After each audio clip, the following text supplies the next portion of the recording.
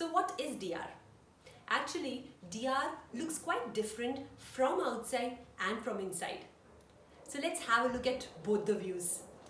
Now most commonly, DR looks something like this. DR is usually associated with postpartum pregnancy, wherein you get pregnant, you have a DR, and then your belly becomes something like this. Even men can get DR, and if they do, it might look something like this or something like this. It's a common misconception that only people who have an abdominal fat or who are unhealthy or unfit can have DR.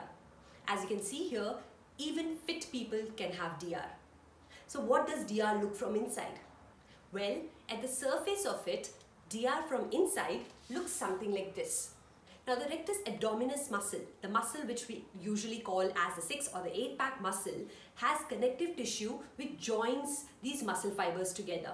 This connective tissue runs horizontally and vertically. When the vertical tissues get stretched beyond a point, this happens. There's a separation in the connective tissue that joins the rectus abdominis together. So that is referred to diastasis recti or diastasis recti. Diastasis means separation and recti is for the rectus abdominis muscle. Now as you can see here, there is a normal separation between muscles and that is not a DR.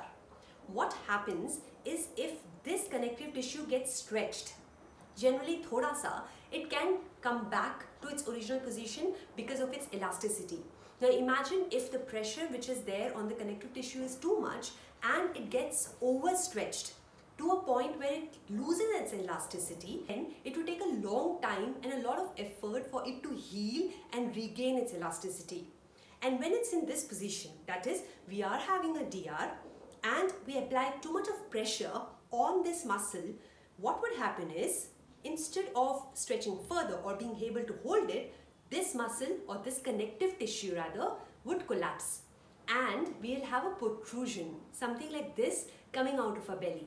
And that is what DR is all about. And as you can see here, depending on which part of that fibrous connective tissue has been overstretched, we have different variations of DR.